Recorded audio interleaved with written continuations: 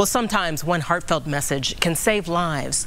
A group of living organ donors say that's what led them to make a sacrifice, and they're hoping more people will join them during National Donate Life Month. RTV6's Liz Adiola reports they're going big, really big, to attract more donors.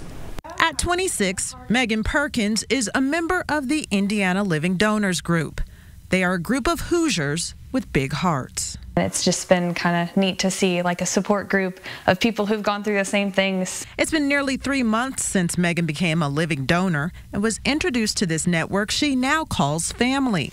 This weekend, she and almost a dozen other living donors will join together for a one-of-a-kind photo shoot. So my billboard is going to be Indiana Living Donors that I've made friends with, wearing a t-shirt that I designed with my friend Madison.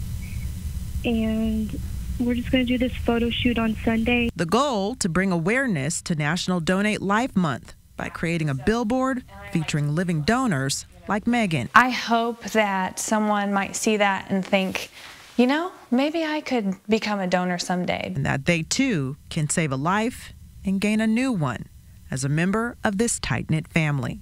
I just want to continue to raise awareness because I think on average maybe 18 people die a day waiting for kidneys, and that's just too high of a number because those people have family and friends that love them, and they're going to die without a kidney.